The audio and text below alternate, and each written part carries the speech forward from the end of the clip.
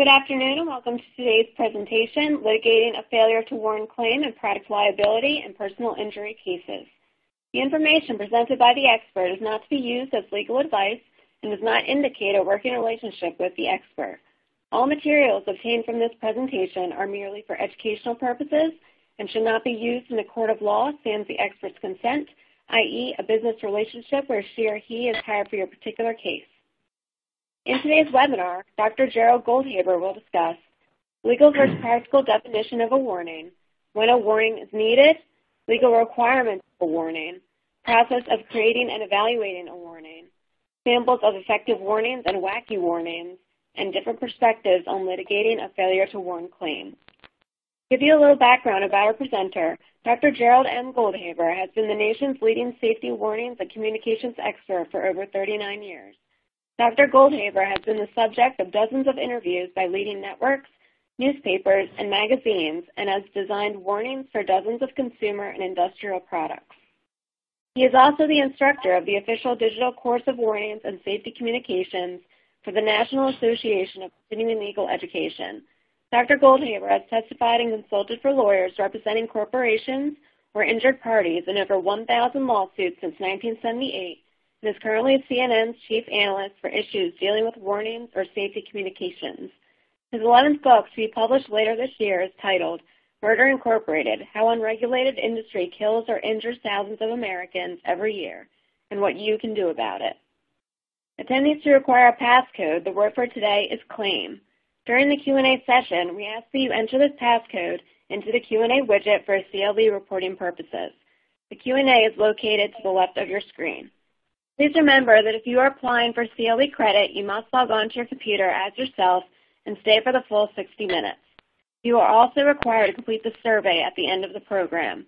Please note that CLE credit cannot be given to those watching together on a single computer. Tomorrow morning, we will send out an email with a link to the archived recording of the webinar. The slides can be downloaded from the resource list at the widget at the bottom of your screen. Thank you all for attending today, and Gerald, the presentation is now turned over to you. Thank you very much, and I would like to say a particular welcome to my clients and potential clients, attorneys on defense side or the plaintiff side. I approach the field of warnings with a total objectivity, relying on my 40 years experience as a scientist and relying on the research I and others in my field have conducted. Today I'd like to go over, as you just heard, several aspects dealing with the failure to warn claim in personal injury or product liability litigation. Well, let's begin with what is exactly a warning. Now, I'm putting together this presentation. I thought I'd say there's a legal definition, which many of your attorneys are aware of, a message that alerts product users of a pending danger that's associated with the product or its use. It's got to be proven that there is a danger by research that a corporation or that scientists independent of corporations have conducted, and that they are aware of these dangers. Whether or not they've occurred in the field with the product being used is irrelevant to me as a warnings expert. In fact, in my new book that you heard referenced, I make the big point that our economy for decades has been based on an inaccurate model as far as safety goes. That model basically starts with market research to determine need for a product and what kind of product should be developed, followed by designing the product by engineers typically, and then immediately going into the marketing and selling of the product, followed by collecting your profits and waiting for your in-house counsel to calculate the lawsuits. In most cases, it's over 90% are settled, most of those with the non-disclosure agreements. Most of us aren't aware of it. I changed that model. After the research and design element, I would put a full stop on any company thinking of marketing a product until a safety expert, whether it's me or somebody else, comes in and locks the engineers and lawyers and possibly some other executives in a room where they can't get out until I'm satisfied as the expert that they've told me about every potential safety hazard. They'll start out telling me it's a Swiss cheese and sliced bread and nothing can go wrong. But by the end of the day, I'll know what the hazards are and the potentiality of them occurring, which we call risk, the likelihood of its occurrence. Then we go on and market and sell the product, knowing that we've put warnings on the product ahead of time. And at the end of the presentation, I'll show you the benefits for those of you who are representing corporations today. So a practical definition of a warning, this is what I tell my clients who are not lawyers. It's basically any message, any safety message that communicates a danger, some kind of a hazard, that may be associated with the product. The consequences that may occur are important because if telling the public that this hazard is there, it may or may not get their attention. But if you put the consequences down without overselling the consequences, we want to avoid the boy who cried wolf syndrome. We want to be real. We want to base it on what the science has told us. And in addition to the consequences resulting from the danger, we need to tell the public what they need to do or not do to avoid these consequences. That's basically what a warning is needed. I simplify it. There's a danger associated with a product when it's used in its unexpected manner. We call that foreseeability. That's when you need to warn the public, but the product manufacturer knows or should know about the dangers. However, what we find is that the public may not know. So you can simplify this very simply. You call it the danger is not known or obvious to the product's user, and I call it two words, a hidden hazard. If your client has a hidden hazard, or if the injured party claims that the hazard was something that they did not know about, and they should have known about it because the manufacturer certainly would have or should have had they listened to the model I introduced at the beginning of this presentation. And the legal requirements then about a warning, and this is if you've decided, okay, Goldhaber's right, we need to have a warning, it's something we know, and it's something that the public does not know, our consumers or our employees are not aware of, then we need to do the right thing. I'll tell you this right now up the top. You need to do the right thing because it's the right thing. I'll also tell you, in my new book I present $1 trillion a year is cited by many economists as well as two major law associations as the cost of settling product liability and or personal injury cases. Let me repeat that. $1 trillion a year is out of our economy to settle lawsuits, most of which have non-disclosure agreements.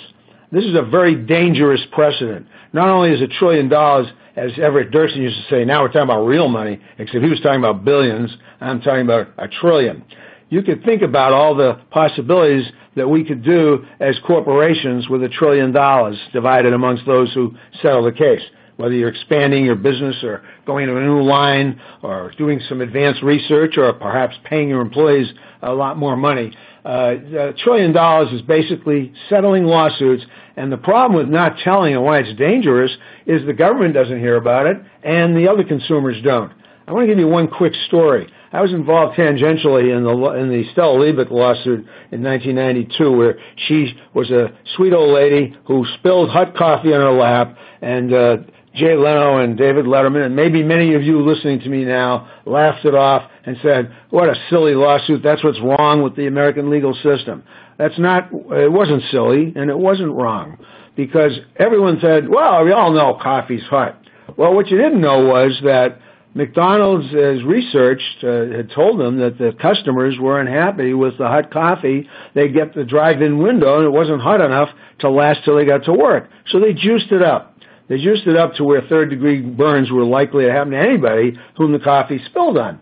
Well, I learned from Ralph Nader that the Stella Liebig case was not the first Stella Liebig case. There were 400 prior Stella Liebigs, if you get me. And the public never heard about it. Jay Leno and David Letterman went off on her as if she was just landed from Mars and didn't know our coffee was hot. Well, the coffee was so hot that anybody could have been burned, and McDonald's did not warn about it. Even now, the warnings are very weak.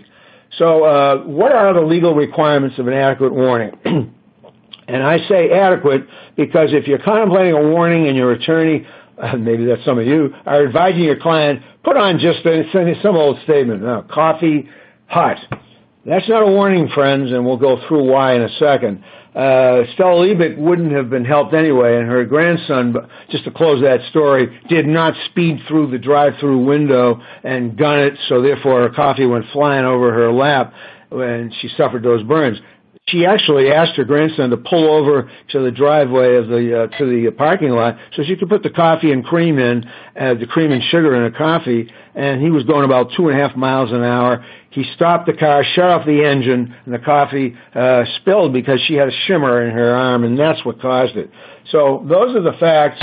You need now to worry about not putting on a simple statement, caution, coffee hot, if that's the example you want to think about, because that doesn't tell you anything. That tells you absolutely nothing about what the hazard is, and people don't think about it's a hot coffee, that's a hazard, so what do I need to do about it?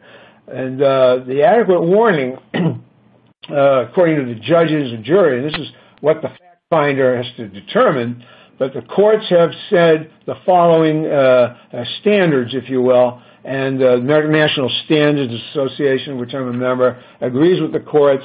The first thing we have to ask is, are you clearly communicating what the danger as it is? And you have to explain it so that the average person at the time of purchase or use will understand the nature and extent of the hazard. You have to understand it. Caution coffee hot doesn't tell you it's hazardous. Doesn't tell you what the nature and extent of that is.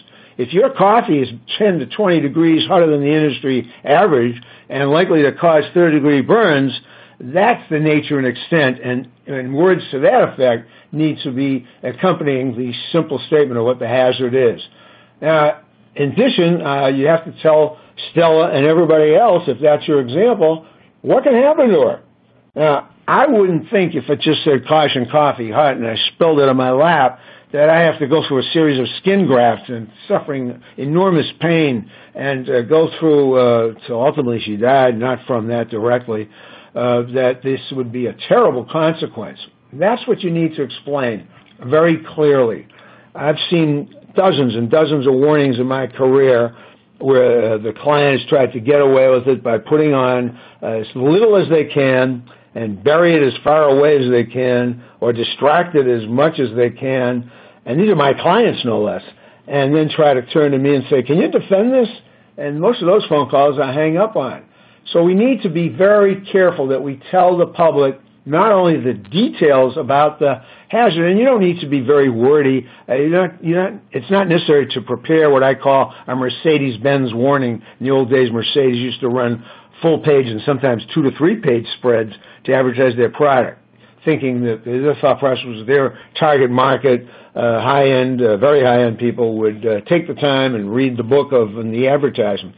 That's not what I'm talking about in providing details. You can be very efficient.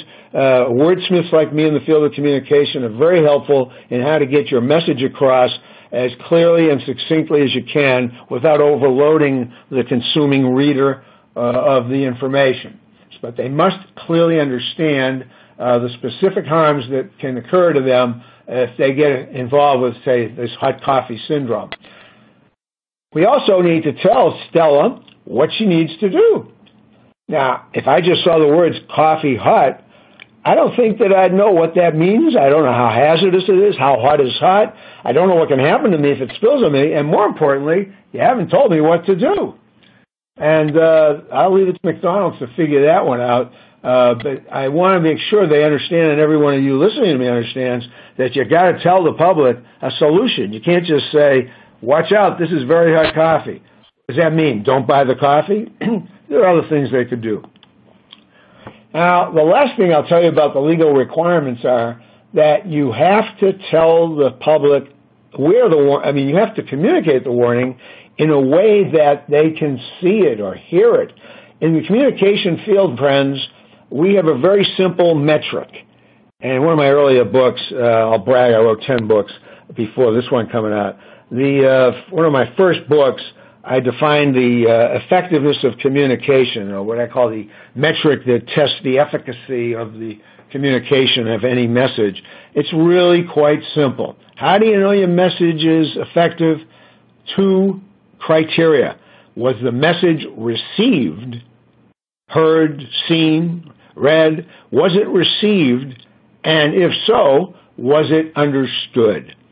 You can not argue with me about whether the language is understandability, whether it's understandable, if you bury it. And believe me, I'm not going to name my clients on this, but I had a client, they reluctantly asked me to help them put a warning on, and they only did so because a federal court in the Midwest had ordered them to do it or pay a huge fine in the multi-millions of dollar range. That motivated them. As I'll tell you later, and as I point out clearly in my book, you should be motivated by doing the right thing because it's the right thing, not because you'll save money. You will save money, but don't let that be your determinant, and don't let it happen because a judge makes it happen. You have to do it on your own at the stage I mentioned earlier, which is at the point the product's designed. Call a halt until you bring in the safety people and brainstorm as long as it takes until you crack that whip long enough that the people will say, all right, this isn't likely to happen, but here's what might happen under these circumstances. Well, let me worry about calculating the risk and determining. There's no Rubicon, if you will, if you're a fan of Caesar. There is no Rubicon, no line in the sand that you're going to have to cross that will tell you where you need to put a warning on. You'll know it. Now, you got to make this warning conspicuous. Many of my clients put the language up there, and then they deliberately hide it or they confound it. One of my clients put it on his product after the judge in the Midwest told him to do it, and they promptly, for about 6 months, it was great, and then the marketing people couldn't keep out of it, and they kept throwing ads on this product in multiple colors that distracted totally from my warnings. Of course, I had in my contract the right to veto anything they did. So every time I saw them, marketing people start, I called my client and said, get it out of there, or I can no longer put my stamp of approval on it. So you got to take this stuff seriously. I do. My reputation's on the line, and I'm not going to put a warning on and let the client stamp all over it if they put it on for the right reason. So you got to make it conspicuous. You got to use the right colors. The print has to be big enough. Borders around, capital letters. There's a whole bunch of bells and whistles that are involved in whether or not you want that client, want the public to see your warning. Now, there's a whole process involved for creating and evaluating warnings. This isn't just many of my clients. The lawyer called them up and said, "Hey, put on this thing here, and we'll be okay." That is not okay. There's a whole process I go through. First of all, the field of warnings, as you can see in this graph, I hope, as far as whether it's the literature or the mandates from government regulatory or trade associations or even our published literature. This is basically a 20-year phenomenon, 20 to 30 years, that it's evolved where people are starting to get the message that this is something to do. As you can see here, the literature itself came out of the last 20 to 30 years. As you can see here, professional standards were in the last decade to three, as well as the federal regulations. So it's a relatively, I say recent, I mean in terms of a few decades. This isn't something that people have paid attention to, and actually corporations putting product warnings on has really been taken seriously in the last 20 to 30 years. Now, there's a three-phase process that I've developed, and I've taught my colleagues in the Human Factors and Ergonomics Society as their instructor on what the process should be in designing and evaluating a warning. I notice I said evaluating also. First, you need to do a hazard analysis. You'd be shocked to know how many people have thrown warnings on without determining the nature and extent of the hazard. How can you define what the hazard is if you haven't researched it and you haven't talked to the engineering and the marketing, the salespeople, lawyers?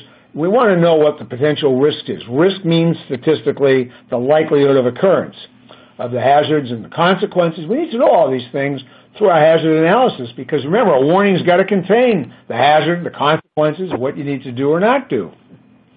So we look at all sorts of data, and that's part of the hazard analysis. We look at claims that have been reported, injuries reported to the government. If you're doing the right thing, you're letting the CPSC or NHTSA or whatever government regulatory agency should know. You're not going to hide it with an NDA. You'll let people know what's happened. That's the right thing.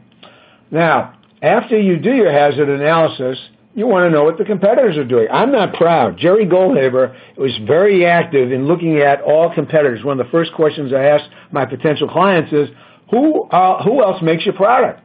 I want to know because I want to know what they're talking about. The last thing you want to do in court is appear and have Jerry Goldhaber going to be cross-examined on 7 other warnings that the competitors put out that I didn't know about. That's not going to happen to me when I testify.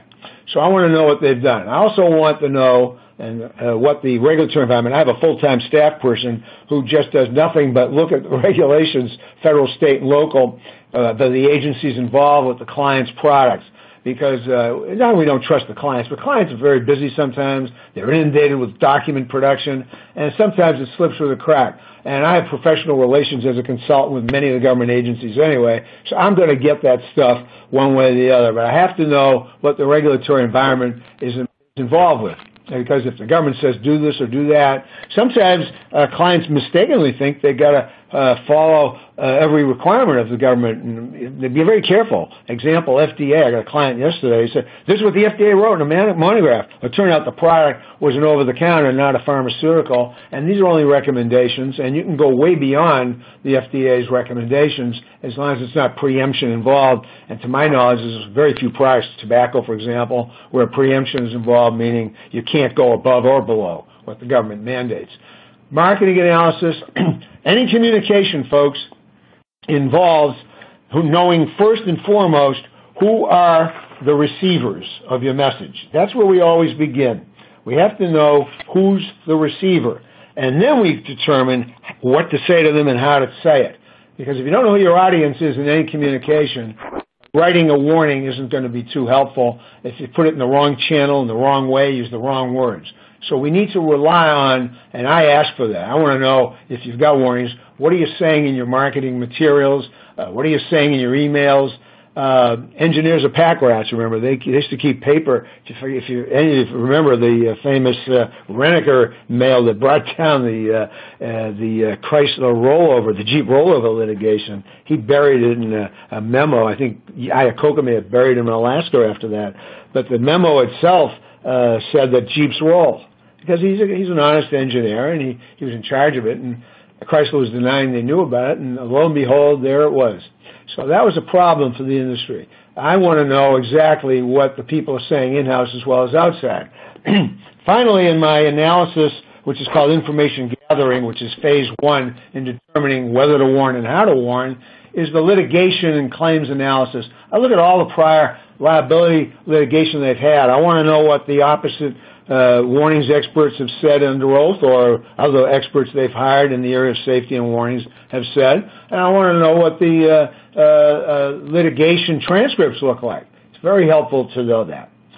So, at any rate, I've now completed what phase 1 is. The next phase in designing a warning, remember, this is to determine whether to and how to.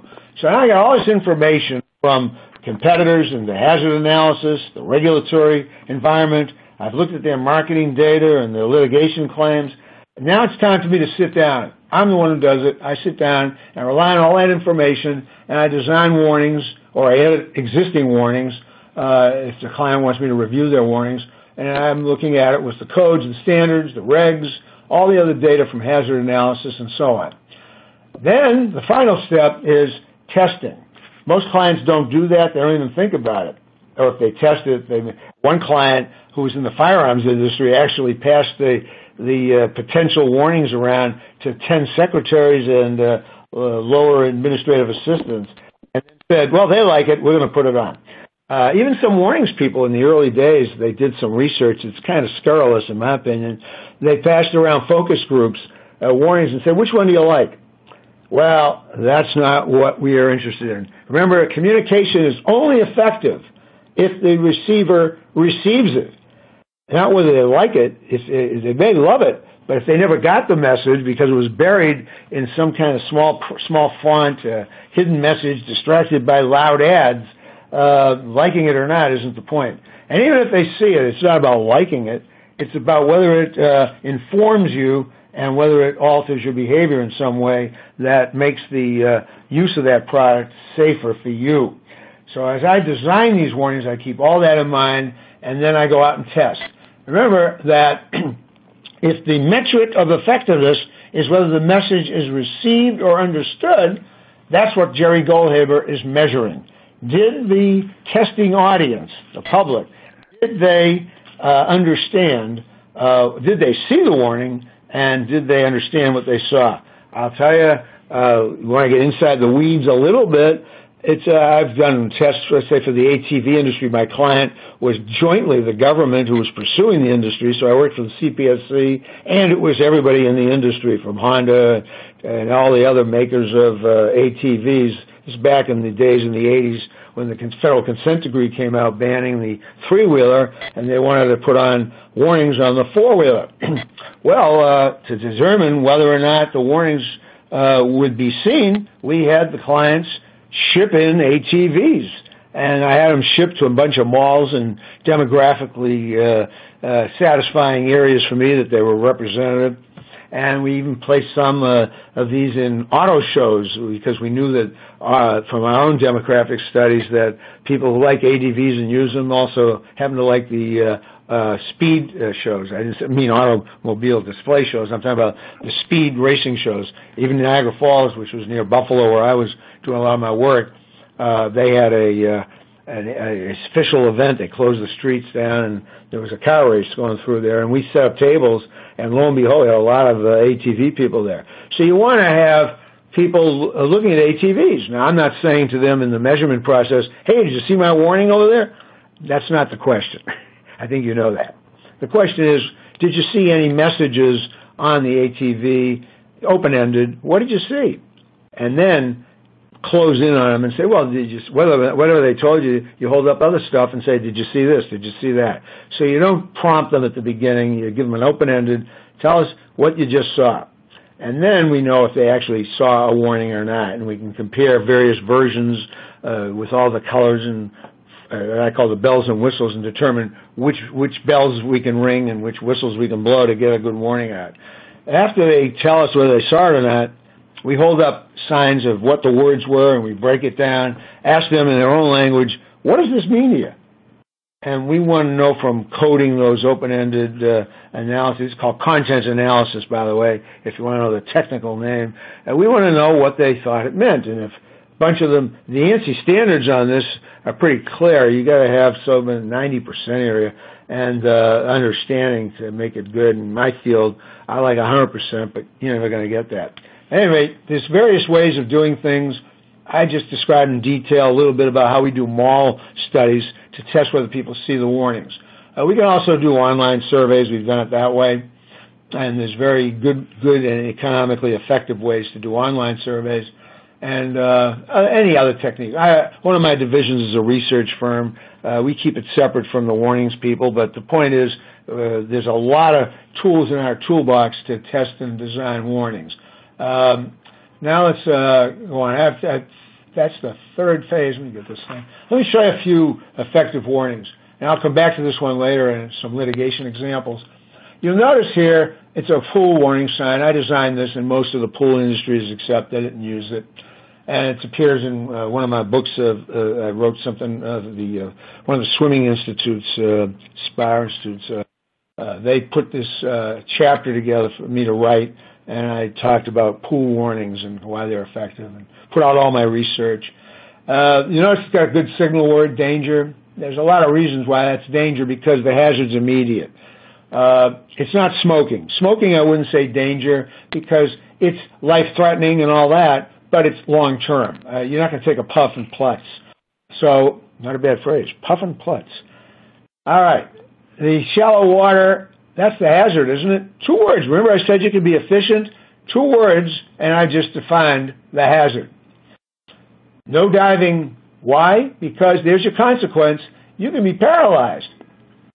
I did a study and found that 90% of pool owners and users understood what the word paralyzed meant. People resisted me at the beginning putting that word out there, and I said, well, okay, let's test it. I'm a tester, and I'm in the field of communication and warnings. Let's find out. So we, as Warner Wolf said, we rolled the tape, and we found out that 90% of the public who are familiar with pools, who use them, who dive into pools, understood that you can become paralyzed. So that's a good warning. Now, what's that little squiggly thing to the right? We call it a pictogram or a pictograph.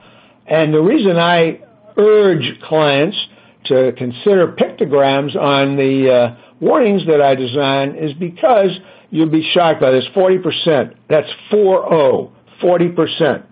They may have said no child shall fail. Well, 40% of America does not speak English and does not understand English and cannot read or understand the words. They may be able to read them, but they may not understand them. So they're either functionally or totally illiterate. And that number is held steady over the decade. I measure that number every 5 years, and in the last 8 times I've done it, it's pretty much flatlined. All right, so there's an example of effective warning. Notice I use red, white, black. Those are ANSI recommended colors for the signal word danger.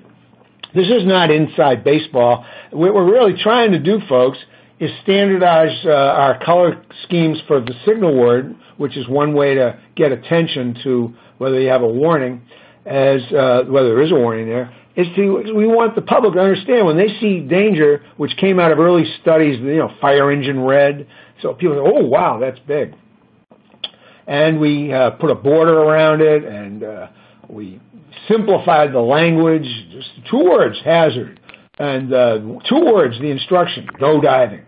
And why? You can be paralyzed. And we make it big enough, and we put it around the pools. We tell the industry, hey, when the pool installer installs it, put these signs at the point of entry. If you've got fencing laws, then put it up at the entrance gate. If you've got a wall around it, put it on 3 or 4 places.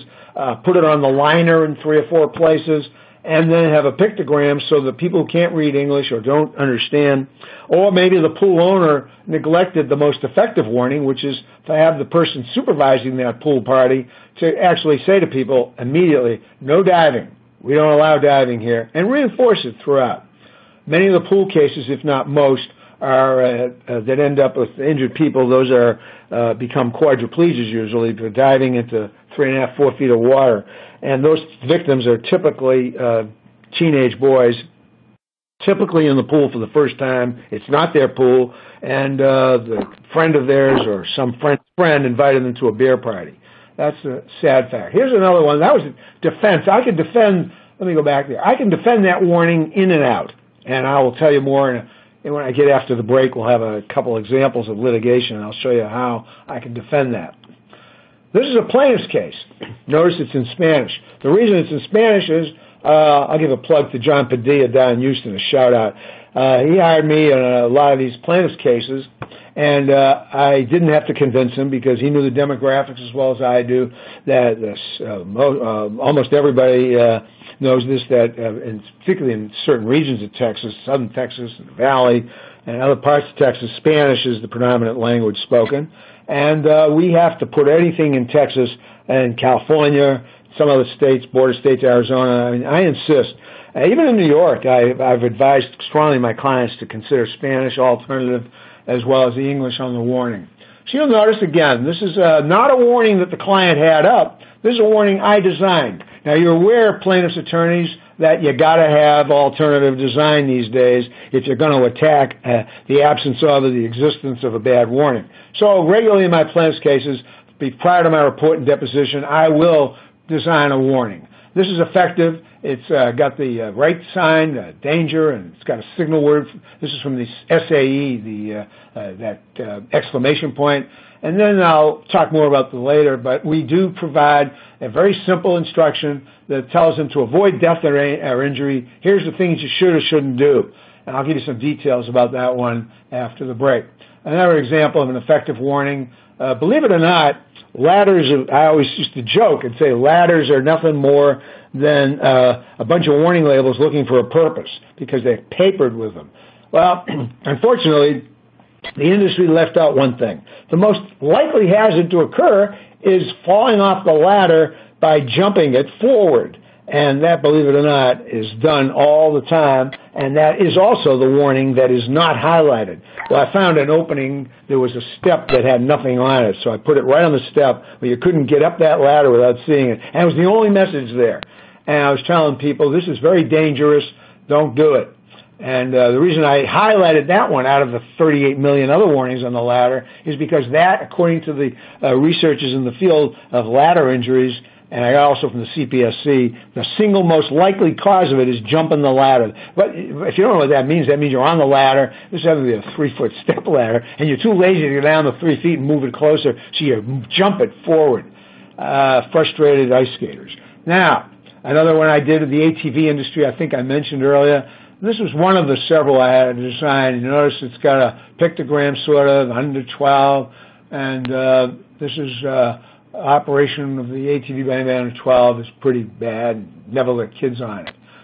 So, final one is an example. The Ream water heater company, they hired me to put warnings on because they were getting sued a lot. And they said, well, let's do the right thing. And they did. And we put on warnings that had a lot of pictographic information about what they should or shouldn't do and why it was dangerous and explosions could occur. Again, it's an extensive warning, but that's because there was a lot of information that people... A water heater is a passive product. It's not active, meaning you put it in, you may not even see it. You rent a home or you buy a home, and you totally ignore the warning.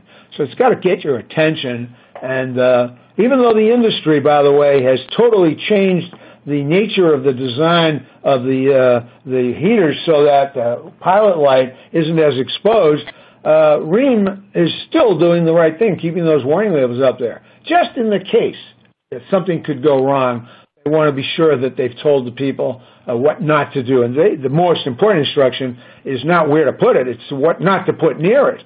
Because the gasoline fumes people like to store in their garage where a lot of the heaters are, or paint cans, and the fumes are heavier than air. They go right down to the floor, and what's waiting for them within a few feet? The pilot light, and the rest is kaboom.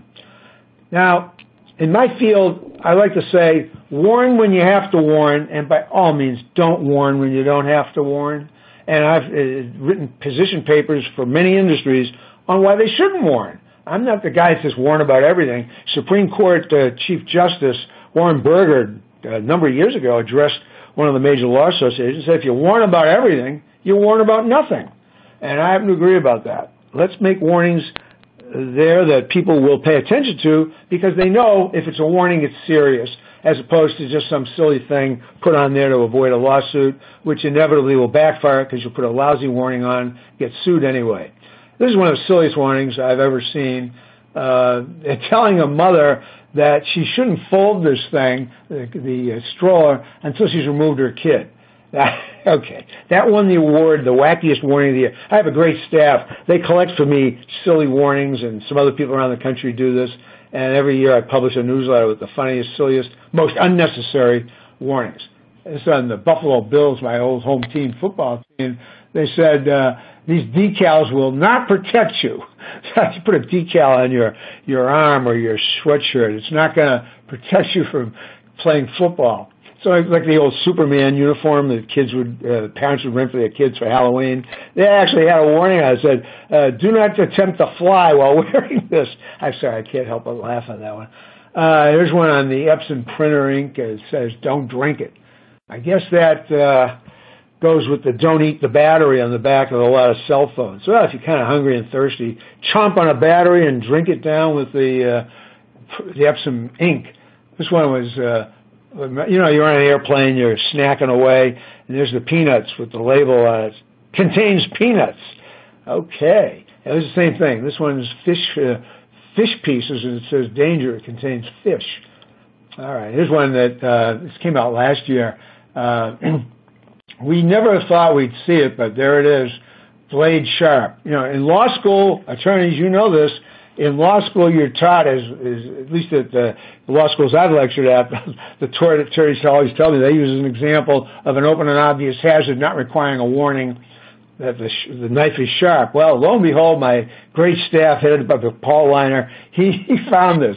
The blades are sharp. They finally found a warning where they said that. And this was the last one, silly warnings. This year, New York Philharmonic did a series of concerts linked to Star Wars. We'd watch the movie and all that stuff. And they were giving away these actual sound light phasers or something. And it said, don't use it as a battle device in actual warfare. Folks, we have good warnings that are needed. We have bad warnings that are stupid or ineffective. And we have introduced to you a process by which you should decide whether to design and how to measure a warning. And I've told you what a warning is and what it isn't. And I'm open to your questions. Thank you. We are now entering the Q&A session. Please remember, if you're applying for CLE credit, you must attend for the full 60 minutes of the presentation.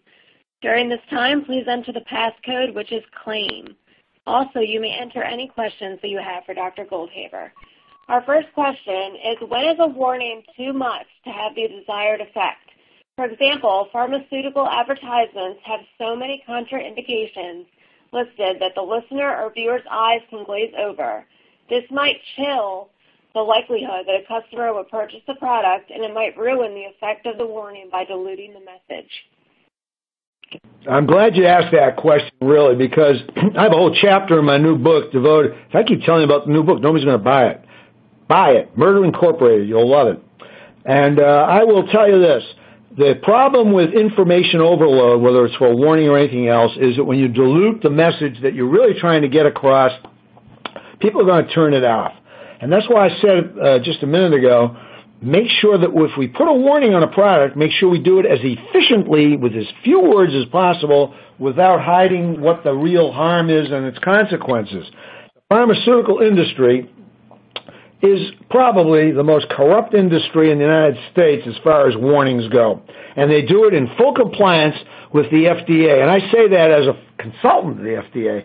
The FDA has turned the other cheek and allowed, and a lot of this has to do with the revolving door, but I'm not going to go into the politics of it, but you know what I mean by a revolving door. The people who run these agencies tend to come from the very corporations they're supposed to regulate, and then they go right back to them. So the revolving door hits them in the butt, coming and going. That doesn't give you objectivity. So what I suggest is this. Look at the farmer ads on TV, if you doubt what I said. And I'll define what I mean by corrupt. Communication is not effective if the message is not received.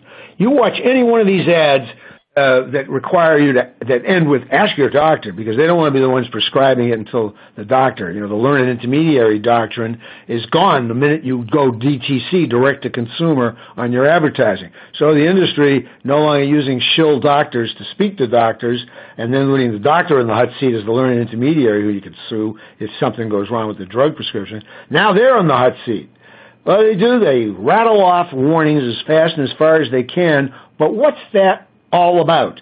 In the television industry, and I'm on television with CNN and other networks, I can tell you that it's a visual, it's an optics medium. That means it's our eyes that are getting the message, not our ears. It's dominant. I come from the background. My business partner years ago, until he passed away, was Marshall McLuhan. And the medium is the message. In this case, television is an optics visual-oriented medium. And so when the warnings are, you'll notice this, when the warnings are being presented, you don't see a doctor in a white suit with a stethoscope, a real doctor, not a fake actor doctor, sitting down with the patient in his office. Visually, now you're looking at a doctor talking to the patient. Maybe the patient's even in bed at a hospital to convey serious visuals. And he's saying to them, no, I don't know if this will work or not, but let's try it, but here's some things you got to know. And the nurse is saying it and reinforcing. Now, that's a visual representation of what the words are. Now, in the case of what you are seeing in these fraudulent ads on television, and the only reason they're there is because they have to go DTC because they can't go through the doctors anymore by using shills, paying them a big fee to recommend drugs to other doctors. So what I see is now a warning where they're telling you everything from you'll cut your nail to black your eye to you'll die from this product. And they list 10 or 15 or 20 things. They're overloading you with the message in that respect. But more importantly, while they're saying that, who you see? Sexy women, handsome men, grandma and grandpa who have suddenly recovered from every disease possible, and they're throwing footballs in the park, and it goes on and on. You watch. The visuals will convey the message, and that message is healthy, happy people, and they begin the thing with, this is the greatest thing since Swiss cheese, and they end it with the greatest thing since Swiss cheese, and that's the message that people walk away, of course, with, ask your doctor if so-and-so is right for you. That's an example of overload and using distortion deliberately. And the FDA is in full compliance with this. They have not vetoed one of those visual ads. So beware, public, if you want, and don't rely on the doctor to read all the warnings that they put out in the PDRs, the physician desk reference. I did a national study on that. It's confidential, but I'll tell you the main headline. Doctors don't read the PDRs. They don't. And so for the pharmaceutical industry to say, hey, the doctor got the warnings, that's as corrupt as putting ads on television that nobody's going to remember the warnings on. And I tested people who heard the warnings on radio versus those who saw them on TV. The results were obvious. People on the radio heard and could recall warnings, not everything, but some of it. People on TV who saw it on TV, almost none. All right, next question. Thank you for your answer. We're going to hold the rest of the questions till the end. You can continue on with your presentation. Okay, let's go on there and move that. There we go. Let's talk about how do you use what I said in a plaintiff's case or in a defense case. All right, in the plaintiff's case, we're going to bring back that uniform propane filling machine. Now, I have on there, this one I don't think shows it, but to the left of that warning is an actual pictogram of a fire hazard using the tested symbol for fire hazard, which the ANSI publishes in the back of one of their appendices, Z535, which is the ANSI standard, and there's 5 volumes or 6 volumes, and they have appendices, one of which has the research protocol that I and other warnings experts follow. This particular case, the plaintiff, and I was working for the plaintiff's case, in this particular case, the plaintiff was an employee at a place where you fill up your propane tanks. And they have a filling station, you call it a uniform filling station. And unfortunately, the people were keeping the machines going, and it's almost like an assembly belt, a circle, where a tank moves around and gets to the place where the fuel is filling up the tank, and next one, and so on. Well, they kept it going, slower speed perhaps, but the maintenance people decided not to shut it off. I see this a lot in electrical hazards and gas hazard cases. People keep it going because it takes a long time to restart, and time is money, so they keep it going, despite the fact that's very hazardous, as you can see in this case. Right next, within a few feet of this uniform filling machine, with the propane tanks and so on, was a water heater. Well, you heard from me on the ream, what the heck is a water heater? It's a pilot light waiting to touch fuel and explode everybody around you and burn them up in flames. That's what happened here. And there were no warnings. The carousel kept going, and the water heater kept, there was a tank leak, and the water heater ignited the fumes from the tank, and there it was, kaboom and fire. And as Michael Wolff says, fire and fury. So I would like to say that this case could have been resolved very quickly had the manufacturer simply put a warning up and use that warning as far as the employer goes to train. As you know, OSHA requires the employer to provide a safe workplace, and if hazards exist, the employer must communicate those hazards in training and so forth. And this was not done, and the warnings weren't there, and the employees were totally uninformed, and common sense wasn't available because they didn't put one and one together. The water heater's pilot light, which is a hidden hazard, unlike REAM, which tells you it's a hidden hazard, nobody here told them anything, and the employer didn't tell the employees, and that's what led to this hazard. This was an easy case as far as the plaintiff goes. It was not an easy case as far as the injuries that occurred. Now, I want to come back to the pool industry. I've defended the pool industry for 30 years.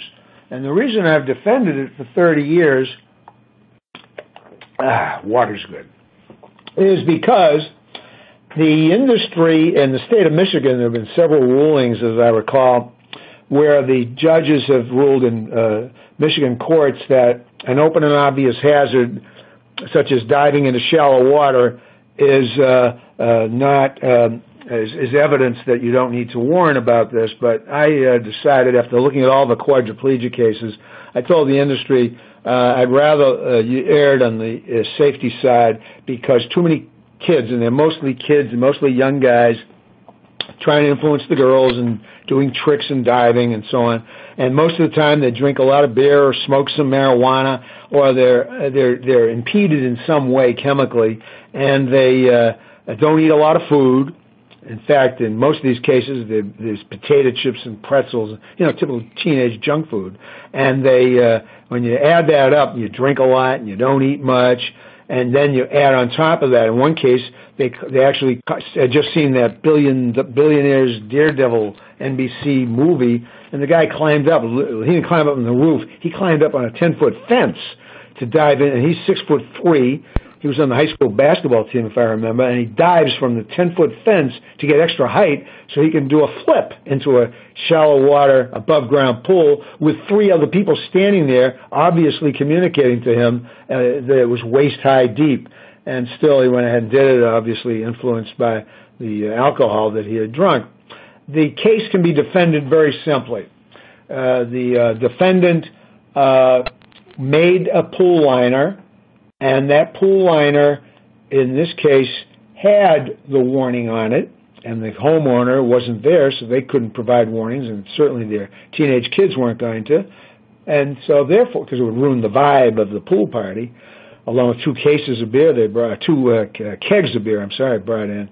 And this particular case of interest to me, at the beginning of my career, I found that the jury was out. I had testified, and the plaintiff blinked. He took a settlement of about $3 or $4 million, which, to those of you who have tried quadriplegia cases, that's chump change. It can cost $30-40 million, and if the case goes to jury, and it costs to maintain a quadriplegia is millions of dollars. So this settlement occurred, and I asked the lawyer for permission to talk to the jury and the judge, and everybody agreed, and I could, if they wanted to hang around, just had one question. I said, what were you going to decide? And the jury was about to give a unanimous verdict for about $25-30 million, which stunned me, absolutely stunned me. We had a drunk plaintiff on top of a 10-foot fence diving into 3.5 feet of water in front of 3 people standing in the pool at waist-high depth. In broad daylight, and the sun was out, the depth of the pool was open and obvious. You could see it, and I was just stunned by that. I said one question, can I ask you why? And everyone said, well, we loved your testimony, and we agreed with your testimony. However, the kid's a quadriplegia, and somebody's got to pay. That's when I discovered, thank goodness, early on, that deep pockets product liability is the rule I stick and not take it personally that they agreed with what I said but came to an opposite conclusion in the verdict. I put this one on because I felt it's important for you to know that when you have a warnings expert, you've got to have credentials. And you as a plaintiff's lawyer or a defense lawyer hiring or interviewing somebody, you should ask these questions. What qualification do they have? Now, the Daubert-Frye ruling requires at the state level's Frye, at the federal level Daubert, you've got to have credentials. You can't just simply be an armchair expert. Well, I'm an expert because I've been around this field for 34 years. And the expert's name was Phineas T. B.S. Artist. I don't think an expert today is going to try to flim-flam, but there are weaknesses in most experts' CVs that I typically will point out to my opposites, not to discredit so much as to ask the questions that they need to answer correctly to a jury during voir dire if they're to be accepted as an expert. And what are your credentials? What have you published? Have you designed any warnings? What's your, you can do a Google search and find out their Daubert history and Frye history, and you should do that. Has this person got any grants? Is this person known in the field? Does he belong to the associations that warnings experts typically belong to? Does he deliver presentations to those associations? I mean, you can go on and on, but too often experts aren't interviewed rigorously, and too often experts are hired and they're really not experts. I've seen so many engineers get up there because they simply say, I'm an industrial engineer, I design products, warnings are part of the design, therefore I'm an expert. No, you're not. You're just not. Or someone will get up there and say, I'm a psychologist, and I know all about human behavior, therefore I can tell you about a warning and what is. No, you're not. No, you're not at all. You may be able to talk about you. I have almost a major as well in industrial psychology, and I would never put my shingle out saying I'm a warnings expert just because I know things about human factors. No, I'm not a warnings expert unless I know about how language needs to be put together. And I'm not an English teacher. I was a professor of communication. English and linguistics may deal with language and their meaning, but they don't deal with the effects of that language. They don't deal with it in the safety context. I've been doing it for 40 years, and I ask my clients when they want to prepare cross-examination of the other side's expert, I'll give them 100 questions to ask, and I guarantee you that most of those questions won't be the way they should answer them, as I look at a lot of the experts in the field. And I just think you need to be very cautious in the kinds of experts you put up as a warnings expert. It's a very specialized field. There's probably only about 25, 30 people, maybe even less, that are really great at what they do. And it's not just a matter of how they present and what they present and what they know and what their background is. They've also got to be able to talk to the jury. I always ask to go last because I watch a lot of the jury. I'm watching the nonverbal communication of the jury, and half the time when you get your technical experts up there, they're dozing off, they're bored, they're looking down, watch their eye contact, and you got to say it in a way that's interesting without cheapening what you have to say. I won't say any more about that, but testing the expert's background and the qualifications is very important. What are we looking at the end of the day? We're looking at warnings must communicate to the user of the product at the time of purchase or use such that they are telling the consumer enough information so they have informed choice. That's what this is about. I'm not your warnings nanny.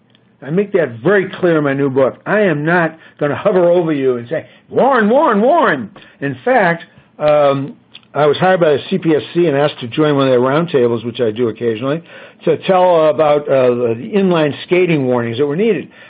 Speaker after speaker after speaker addressed the audience and said, we need Smokey the Bear saying don't do it, meaning put on your pads and your helmet and all that safety gear was what they're trying to get across. I said, whoa. And then another one said, have mom and dad get up there. They'll listen. Have a teacher get up there. Have a policeman get up there. And I'm listening to all this stuff, and I said, I got to tell you one thing. No, no, no, and no. Your audience, remember, communication begins and ends with the receiver. Who's your receiver? Teenage boys. That's who buys these things and uses it. Even younger preteens. Who are they going to believe? Smokey the Bear, the local cop, mommy and daddy? They're the last person they'd believe. So who you put up? You put up a 14-year-old talking to them in 14-year-old lingo. Say, yo, bro! And he's dressed up to the hilt with all the latest colorful and really snazzy-looking, jazzy-looking stuff. And he does a triple flip when he's inline skating. And he says, yo, bro, you put on this stuff, you can do better than what I just did. In other words, they're risk takers. Say you can take more risk. And that's the way I will address people about who should be the source. Let's stop. Take some more questions. Please enter the passcode, which is claim. The first question we have is, while it seems clear the warning must be worded correctly and its placement is important, but does it have to be permanently affixed? Absolutely. It has to be in a way that, at purchase or use, it is not good enough to put a warning in a place that's visible but removable or destroyed by the weather. I was in a bunch of cases defending Chrysler about the carburetor backfire cases. In the old days when cars actually had carburetors. And a lot of people would try to prime their carburetors when the car wouldn't start and they couldn't get enough gas through clogged tank to the ignition of the car. And Chrysler put it in the book, and they highlighted it there. And that's what user manuals are for. And I had some research that people actually do among all manuals. Go to automobile manuals, which are indexed. You'll look up when you need to find something. The opposite side was saying, let's put the warning on the air filter in the top And, anybody who has a car, a little grime and grease and darkness and on, that would be the last place I'd put something like that. So, yeah, it's got to be in a place which, at the time that injury could occur, it's still there. And on the product is important. Oral warnings of construction. Every morning they have a safety briefing, 5-10 minutes, go over the key hazardous situations. It's got to be immediate, and it's got to be visible. It's got to be permanent, illegible, and fade away or fall off. There's so many examples I could point out to, but trust me, it's got to be in a permanent location. Thank you. Due to time, was the last question we have time for. Any unanswered questions will be forwarded to Dr. Goldhaber. Please remember that if you are applying for CLE credit, you must have attended for the full 60 minutes of the presentation. You are also required to complete the survey at the end of the program. In addition to being your best source for testifying and consulting experts for the past 60 years, TASA also offers free interactive webinars, expert written articles, and research reports on expert witnesses, such as the Challenge History Report 2.0 and Expert Profile 360. I want to take this opportunity to thank everyone for attending, and most especially Dr. Goldhaber for his time and effort in creating this presentation. If you would like to speak with Dr. Goldhaber, or if you would like to speak with a TASA representative regarding an expert witness for a case that you are working on, please contact TASA 1-800-523-2319. One of my colleagues will be following up with you regarding your feedback on today's presentation. This concludes our program for today.